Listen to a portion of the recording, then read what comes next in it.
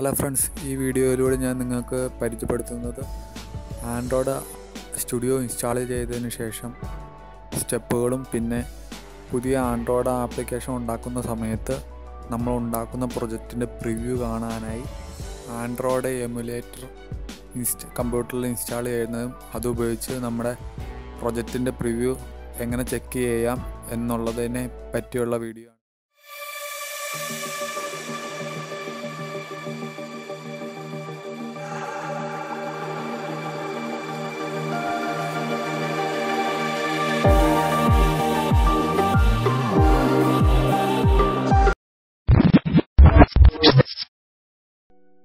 Hello friends, അങ്ങനെ നമ്മൾ Android studio എന്ന് പറയുന്ന ആപ്ലിക്കേഷൻ എൻ്റെ കഴിഞ്ഞ വീഡിയോയിലൂടെ നിങ്ങൾ കണ്ട് ഇൻസ്റ്റാൾ ചെയ്തു എന്ന് പ്രതീക്ഷിക്കുന്നു. കുറച്ച് നല്ല സൈസുള്ള ഒരു ആപ്ലിക്കേഷൻ തന്നെയായിരുന്നു ആൻഡ്രോയിഡ് സ്റ്റുഡിയോ. അപ്പം തന്നെ ജാവ നമ്മുടെ കമ്പ്യൂട്ടറിൽ ആദ്യമേ ഇൻസ്റ്റാൾ ചെയ്തതിന് ശേഷമാണ് ഈ ആൻഡ്രോയിഡ് സ്റ്റുഡിയോ ആപ്ലിക്കേഷൻ കമ്പ്യൂട്ടറിലേക്ക് ഇൻസ്റ്റാൾ ചെയ്യുന്നത്.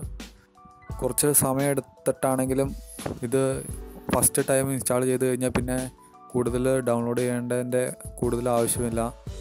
ഇപ്പോൾ ഈ ഓപ്പണായിരിക്കുന്ന വെൽക്കം ടു ആൻഡ്രോയിഡ് സ്റ്റുഡിയോ എന്ന് പറയുന്നൊരു ടാബാണ് നമ്മൾ കാണുന്നത്. ഇതാണ് അതിൻ്റെ ഫസ്റ്റ് വിൻഡോ. ഇതിൽ കുറേ ഓപ്ഷൻസ് കാണാം. Start A new Android studio project, പിന്നെ open an existing Android studio project, അങ്ങനെ കുറേ ഉണ്ട്. പിന്നെ പ്രൊജക്റ്റ് ഇമ്പോർട്ട് ചെയ്യാൻ പറ്റും. നമുക്ക് ടെംപ്ലേറ്റ്സ് ഒക്കെ ഉപയോഗിച്ചിട്ട് ഇമ്പോർട്ട് ചെയ്യാൻ പറ്റും. നമ്മൾ ആദ്യത്തെ പുതിയൊരു പ്രൊജക്റ്റ് തുടങ്ങുന്നതാണ് നമ്മൾ ക്ലിക്ക് ചെയ്യുന്നത്. സ്റ്റാർട്ട് എ ന്യൂ പ്രൊജക്റ്റ് നമ്മൾ ക്ലിക്ക് ചെയ്തു. കാണാം ആപ്ലിക്കേഷൻ നെയിം ആദ്യമേ കൊടുക്കാനുള്ള ഓപ്ഷനാണ് കാണുന്നത്. അതിൽ ആപ്ലിക്കേഷൻ നെയിം കൊടുക്കുമ്പോൾ ശ്രദ്ധിക്കേണ്ടത് ആദ്യത്തെ ലെറ്റർ ക്യാപിറ്റൽ ലെറ്റർ ആയിരിക്കണം. ഞാൻ ഇവിടെ സിമ്പിളായിട്ടൊരു നെയിം കൊടുത്തു. പിന്നെ രണ്ടാമത്തത് കമ്പനി ഡൊമൈനാണ്, അതിപ്പോൾ ശ്രദ്ധിക്കേണ്ടത് അല്ല. പിന്നെ മൂന്നാമത്തത് നമ്മുടെ പ്രൊജക്റ്റിൻ്റെ ലൊക്കേഷനാണ്. അത് ഓട്ടോമാറ്റിക്കലി കമ്പ്യൂട്ടർ ഡിക്റ്റേറ്റ് ചെയ്ത് സിയിലാണ് അത് സേവ് ചെയ്യുന്നത്. നമ്മൾ ആദ്യത്തെ ആപ്ലിക്കേഷൻ്റെ നെയിം മാത്രം ചെക്ക് ചെയ്ത് ടൈപ്പ് ചെയ്ത് കൊടുത്താൽ മതി. ഏത് ആപ്ലിക്കേഷനാണ് നമ്മൾ ഉണ്ടാക്കാൻ ശ്രമിക്കുന്നത് അതിന് പറ്റിയൊരു പേര് നമ്മൾ ആപ്ലിക്കേഷൻ നെയിം കൊടുക്കുക. അത് കഴിഞ്ഞിട്ട് നെക്സ്റ്റ് അടിക്കുക. തുടക്കം കുറച്ച് ബുദ്ധിമുട്ടാണെങ്കിലും ഇത് ഏകദേശം മനസ്സിലാക്കി കഴിഞ്ഞാൽ നമുക്ക് വളരെ ഉപകാരപ്രദമുള്ളൊരു ആപ്ലിക്കേഷനാണ് ഈ ആൻഡ്രോയിഡ് സ്റ്റുഡിയോ. ആൻഡ്രോയിഡ് ആപ്ലിക്കേഷൻ ഉപയോഗിച്ചിട്ട് ഇഷ്ടംമാതിരി ക്യാഷൊക്കെ ഉണ്ടാകുന്നതിനെ പറ്റിയുള്ള വീഡിയോസൊക്കെ യൂട്യൂബിൽ നമ്മൾ ശ്രദ്ധിച്ചിട്ടുണ്ട്. യൂട്യൂബിൽ ക്യാഷ് ഉണ്ടാക്കുന്ന പോലെ ആഡ് സെൻസിന് പകരം ആഡ് മോബ് എന്ന് പറഞ്ഞൊരു ഇത് ഉപയോഗിച്ചിട്ടാണ് ഏറ്റവും കൂടുതൽ ആൾക്കാരും ആൻഡ്രോയിഡ് ആപ്ലിക്കേഷൻ വഴി കാശുണ്ടാക്കുന്നത്. ഇനി രണ്ടാമത്തെ വിൻഡോയിൽ 2-3 ഓപ്ഷൻസ് ചോദിക്കുന്നുണ്ട്. ആദ്യത്തെ ഫോൺ ആൻഡ് ടാബ്ലറ്റ് എന്ന് പറഞ്ഞ ഒരു ഓപ്ഷനുണ്ട്. ഫോൺ ആൻഡ് ടാബ്ലറ്റ് ക്ലിക്ക് ചെയ്തതിന് ശേഷം റൈറ്റ് സൈഡിലായിട്ടൊരു ബോക്സിൻ്റെ അകത്ത് നമ്മൾ API അത് നമ്മൾ സെലക്ട് ചെയ്യണം. അത് ഒത്തിരി പഴയത് സെലക്ട് ചെയ്ത് കഴിഞ്ഞാൽ ആദ്യം മുതലുള്ള ഫോണുകളിൽ നമ്മുടെ ആൻഡ്രോയിഡ് ആപ്ലിക്കേഷൻ സപ്പോർട്ട് ചെയ്യും. ഏറ്റവും പുതിയ ലേറ്റസ്റ്റ് ആയിട്ടുള്ളത് ഇതിൽ സെലക്ട് ചെയ്യുകയാണെങ്കിൽ പുതിയ സെറ്റുകളിലും ഉള്ളത് ഇതിലൊക്കെയാണ് സപ്പോർട്ട് ചെയ്യുന്നത് നമ്മുടെ ആപ്ലിക്കേഷൻ. ഒത്തിരി പഴയതിൻ്റെ അകത്ത് സപ്പോർട്ട് ചെയ്യാൻ ചാൻസ് ഉണ്ടാവില്ല. ഓരോന്നും സെലക്ട് ചെയ്യുമ്പോൾ അതിൻ്റെ തൊട്ട് താഴെയായിട്ട് പേഴ്സൻറ്റേജ് കാട്ടുന്നുണ്ട്. എത്ര പേഴ്സൻറ്റേജ് മൊബൈലിൽ ഇത് സപ്പോർട്ട് ചെയ്യും, ഈ ആപ്ലിക്കേഷൻ സപ്പോർട്ട് ചെയ്യും എന്നുള്ളത് കാട്ടുന്നുണ്ട്. അത് ഏകദേശം ഒരു മീഡിയം റേഞ്ചിലുള്ളത് സെലക്ട് ചെയ്തിട്ട് നമ്മൾ നെക്സ്റ്റ് കൊടുക്കുകയാണ്. ഇവിടെ നെക്സ്റ്റ് കൊടുത്തതിന് ശേഷം നമ്മൾ ആക്ടിവിറ്റി എന്ന് പറയുന്ന കുറേ ഓപ്ഷൻസ് വരുന്നുണ്ട്. ആക്ടിവിറ്റി എന്ന് ഉദ്ദേശിച്ചാൽ വേറൊന്നുമല്ല, നമ്മുടെ ഒരു ആപ്ലിക്കേഷൻ തുറന്നു കഴിയുമ്പോൾ ആദ്യമേ ഫ്രണ്ടിൽ കാണുന്ന ഒരു ഫുൾ പേജ് ഉണ്ടാവും. ആ പേജിനെയാണ് ആക്ടിവിറ്റി. ആ പേജിൽ ഏതെങ്കിലും ക്ലിക്ക് ചെയ്ത് കഴിയുമ്പോൾ വേറൊരു പേജിലേക്ക് പോകുന്നു, അതിന് വേറൊരു ആക്ടിവിറ്റി, അങ്ങനെ പോയിക്കൊണ്ടിരിക്കുകയാണ്. വെബ് പേജിൻ്റെ ഹോം പേജാണ് മെയിൻ ആക്ടിവിറ്റി എന്ന് പറയുന്നത്. ഇതിനൊരു മെയിൻ ആക്ടിവിറ്റി ഉണ്ട്. അങ്ങനെ കൂടുതൽ ആക്ടിവിറ്റി ചേർന്നിട്ടാണ് ഒരു ആപ്ലിക്കേഷൻ ഉണ്ടാകുന്നത്. തൽക്കാലം നമ്മൾ എംപ്റ്റി ആക്ടിവിറ്റി എന്നുള്ളത് ക്ലിക്ക് ചെയ്തിട്ട് നെക്സ്റ്റ് കൊടുക്കുന്നു. എംപ്റ്റി ആക്ടിവിറ്റി സെലക്ട് ചെയ്തതിന് ശേഷം നെക്സ്റ്റ് കൊടുത്തു കഴിയുമ്പോൾ ഒരു ലോഡിംഗ് വിൻഡോ കാണാം.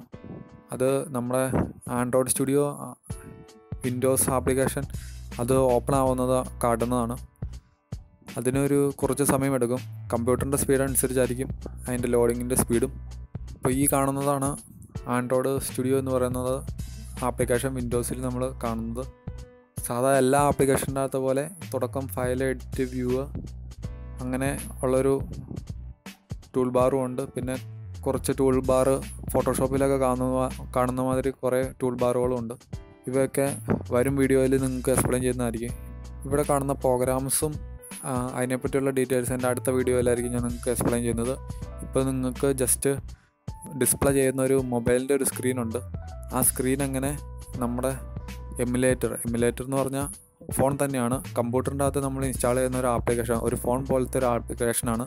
അത് നമ്മുടെ പ്രൊജക്റ്റ്, ആൻഡ്രോയിഡിൻ്റെ ആപ്ലിക്കേഷൻ്റെ പ്രൊജക്റ്റിൻ്റെ പ്രിവ്യൂ കാണാൻ വേണ്ടി ഉപയോഗിക്കുന്നതാണ് എമുലേറ്റർ. അതെങ്ങനെ കമ്പ്യൂട്ടറിൽ ഇൻസ്റ്റാൾ ചെയ്യുന്നതിനെ പറ്റിയാണ് ഈ വീഡിയോയിൽ ഞാൻ പറയുന്നത്.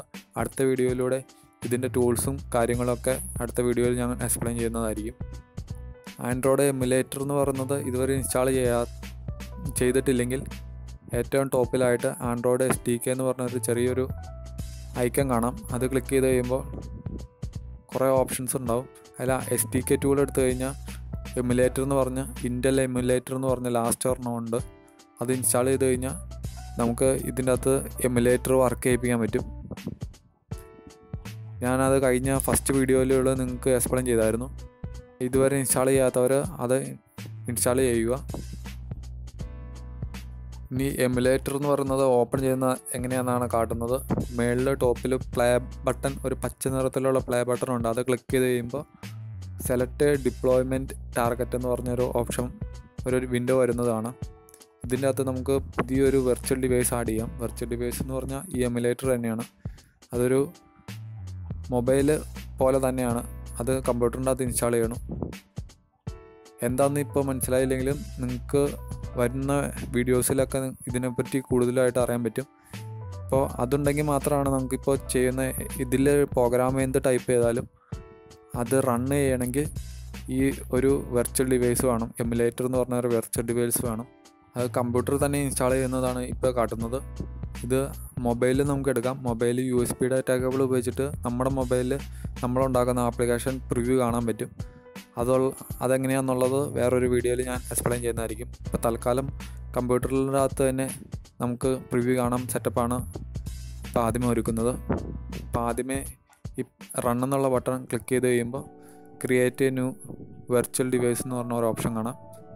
അല്ലെങ്കിൽ AVD മാനേജർ എന്ന് പറഞ്ഞൊരു ഓപ്ഷനുണ്ട്. അതിൻ്റെ അകത്ത് നമുക്ക് പുതിയൊരു ഡിവൈസ് ആഡ് ചെയ്യാം. രണ്ടും സെയിം തന്നെയാണ്. ഇപ്പോൾ ക്രിയേറ്റ് ന്യൂ വെർച്വൽ ഡിവൈസ് എന്നുള്ള ക്ലിക്ക് ചെയ്യുക.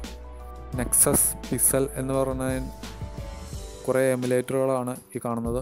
ഇത് നമുക്ക് ഡൗൺലോഡ് ചെയ്തെടുക്കാൻ പറ്റും. ഞാൻ ഇപ്പോൾ ഒരെണ്ണം ഡൗൺലോഡ് ചെയ്യുന്നതാണ് ഈ കാട്ടുന്നത്. ഇതിൻ്റെ ടേംസ് ആൻഡ് കണ്ടീഷൻസ് എല്ലാം നോക്കി വെച്ച് അക്സെപ്റ്റ് കൊടുത്ത് ഇപ്പോൾ ഡൗൺലോഡിങ് സ്റ്റാർട്ട് ആവുന്നതാണ്.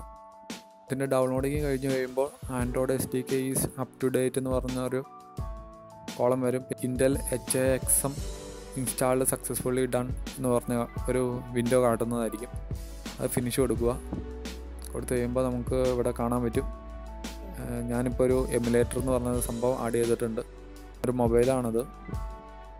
അതിൻ്റെ റൈറ്റ് സൈഡിൽ ഒരു പ്ലേ ബട്ടണും ഉണ്ട്, എഡിറ്റ് ചെയ്യാനുള്ള ഒരു ബട്ടണും ഉണ്ട്, പിന്നെ ഒരു ആരോ കീ ഉണ്ട്. എഡിറ്റ് ചെയ്യുന്നത് നമ്മൾ ക്ലിക്ക് ചെയ്ത് കഴിയുമ്പോൾ നമുക്ക് ഇതിൻ്റെ ഈ എമുലേറ്ററിൻ്റെ ഡീറ്റെയിൽസ് മൊത്തം കാണാൻ പറ്റും.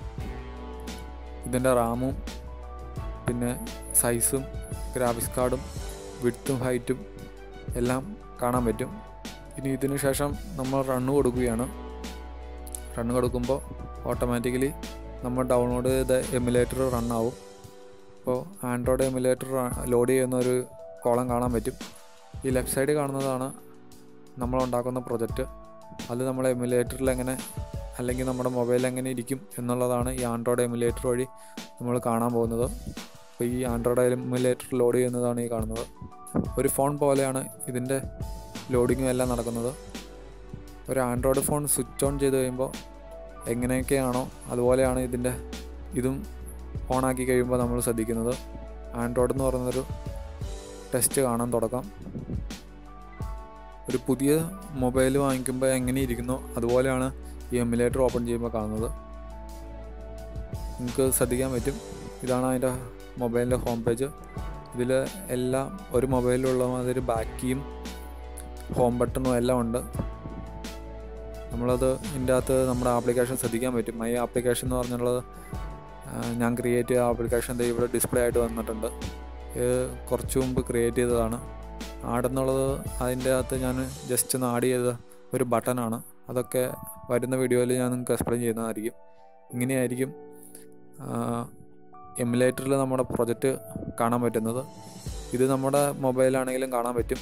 USB ഡാറ്റ കേബിൾ കണക്ട് ചെയ്തിട്ട് നമ്മുടെ മൊബൈലും നമ്മളുണ്ടാക്കുന്ന ആപ്ലിക്കേഷൻ ഡിസ്പ്ലേ ചെയ്യാൻ പറ്റും.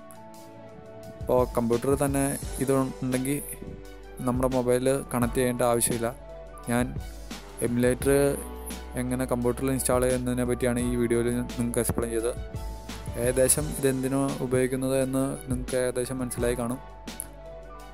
അടുത്ത വീഡിയോയിൽ ഞാൻ നിങ്ങൾക്ക് എക്സ്പ്ലെയിൻ ചെയ്യുന്നത് ഈ സ്റ്റുഡിയോയിലുള്ള ആൻഡ്രോയിഡ് സ്റ്റുഡിയോ എന്ന് പറയുന്ന ആപ്ലിക്കേഷൻ്റെ അകത്തുള്ള കുറച്ച് ടേംസ് ആൻഡ് ബേസിക് ആയിട്ടുള്ള കാര്യങ്ങളെ പറ്റിയാണ്. ഇനി നമുക്ക് പ്രോഗ്രാം ടൈപ്പ് ചെയ്ത് ഒരു ആപ്ലിക്കേഷൻ ക്രിയേറ്റ് ചെയ്യാൻ തുടങ്ങിയാൽ മതി. അതിന് മുമ്പ് ബേസ് ആയിട്ടുള്ള കാര്യങ്ങൾ ഞാൻ അടുത്ത വീഡിയോയിൽ നിങ്ങൾക്ക് എക്സ്പ്ലെയിൻ ചെയ്യുന്നതാണ്. Thank you friends.